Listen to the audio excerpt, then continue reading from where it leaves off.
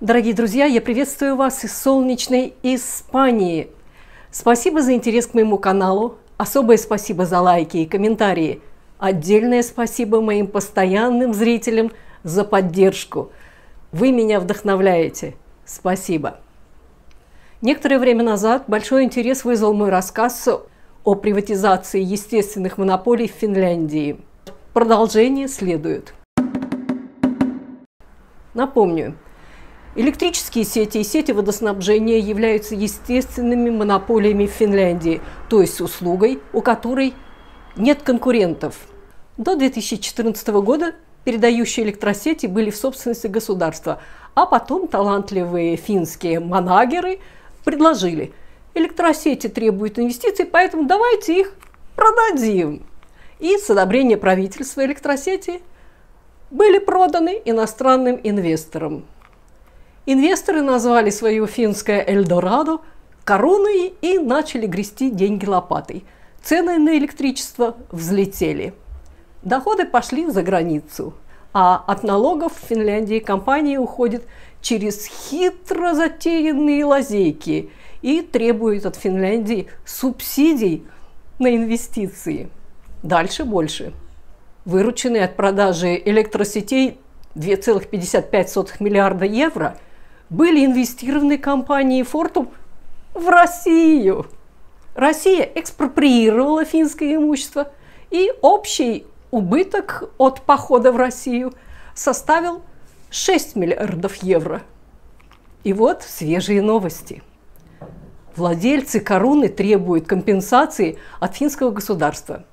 Коруну возмутило решение финского энергетического агентства, которое регулирует деятельность монополий, изменить расчет, на основе которого регулируются доходы электрораспределительных компаний.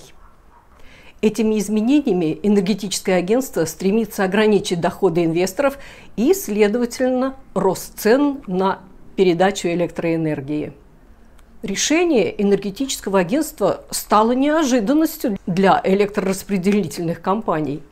Десятки электрораспределительных компаний по всей Финляндии подали в рыночный суд иск на решение энергетического агентства. Владельцы Коруны играют по-крупному и подали иск в арбитражный суд в Вашингтоне. По данным финской газеты «Хельсингин Саномат», владельцы Коруны требуют от государства более 2 миллиардов евро компенсаций. Иск прокомментировал Jukka Vähäpesälä, представитель финского пенсионного фонда «Эло», который владеет 7,5% акций Коруны и участвует в арбитражном разбирательстве как миноритарный владелец. Решение энергетического агентства пришло неожиданно и быстро. Новый расчет прибыли – это существенное изменение по сравнению с тем, что было раньше. Такое непредсказуемое регулирование может сократить инвестиции в Финляндию. Таким образом, это решение напрямую сокращает инвестиции в электросети, но, возможно, имеет более серьезные последствия. Речь идет о том, насколько привлекательной является Финляндия с точки зрения инвестора. Помимо Эло, владельцами Коруны являются американский венчурный инвестфонд KAR 40%, канадская пенсионная компания Ontario Teachers 40% и шведский пенсионный фонд AMF. В иске владельцы Коруны ссылаются на так называемую энергетическую хартию. Это международное соглашение, определяющее, среди прочего, защиту инвестиций в энергетический сектор. Если государство нарушает соглашение, то стороны, пострадавшие от действий государства, могут передать дело в арбитраж. В арбитраже дело рассматривают независимые арбитры вместо традиционных судебных институтов. Это первый случай, когда финское государство предстало перед арбитражем со ссылкой на энергетическую хартию. Процесс может занять несколько лет, если стороны не придут к соглашению. В Финляндии этим вопросом занимается Министерство иностранных дел.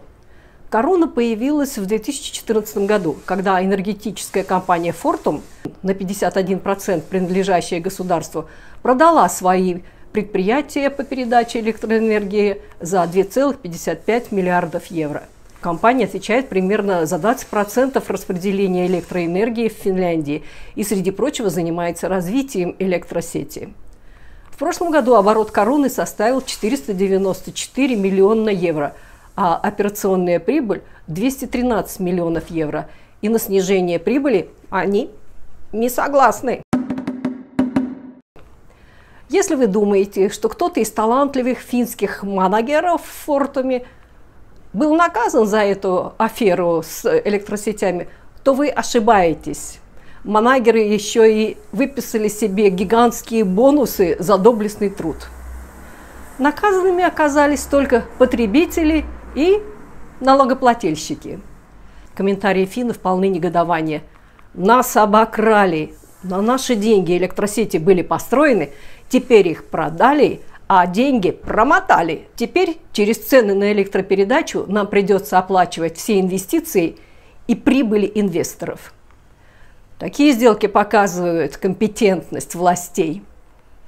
Спасибо за сделку тогдашнему премьер-министру Юрки Катая, министру финансов Вапавори и министру, ответственному за госсобственность Пекки Хавесту, подписавшим разрешение на продажу. Исход арбитража в Америке предсказуем. Капитал победит. Достается в комментариях ИЕС. Это они там договорились о приоритете международных соглашений над национальным законодательством.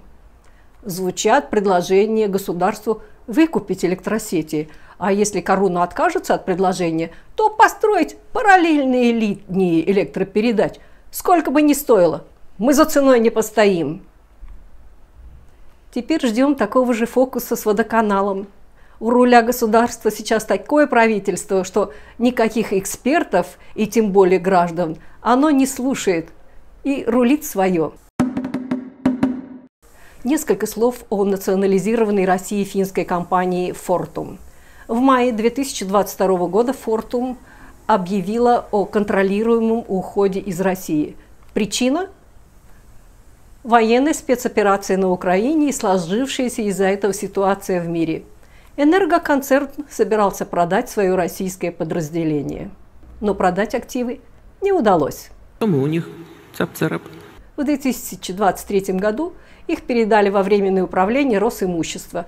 Проще говоря, отняли или украли, как вам больше нравится, и концерн «Фортум» перелицевали в «Форвард Энерго». Было ваше, стало наше.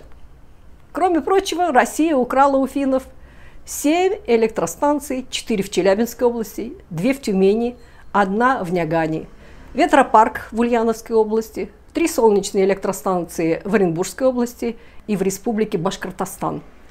Весной этого года компания «Фортум» подала в арбитраж, чтобы добиться компенсации за незаконное изъятие российских активов. Начало арбитражного разбирательства следует за нарушением Российской Федерации своих обязательств по инвестиционному договору в соответствии с двусторонними договорами об инвестициях, которые Россия имеет с Нидерландами и Швецией, говорится в пресс-релизе «Фортум» от 27 февраля 2024 года. Убыток «Фортум» оценивается в 2 миллиарда евро. Россия не считает временное управление экспроприацией. Чиновники настаивают, что речь идет о временном управлении, а собственность так и осталась неприкосновенной.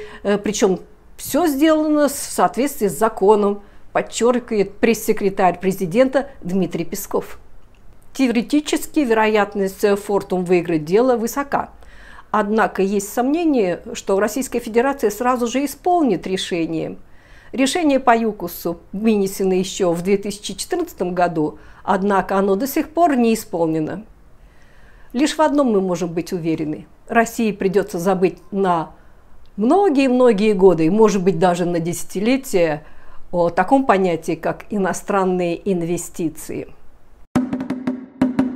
Почему иск на 2 миллиарда евро, а я говорю об убытках в 6 миллиардов евро? Потому что финнам принадлежали 73% акций компании Юнипро, дочки немецкой компании Унипер, которую Россия также экспроприировала. Но это уже другая история. А на этом, дорогие друзья, я с вами прощаюсь. Благодарю за внимание и до новых встреч. Adiós, amigos.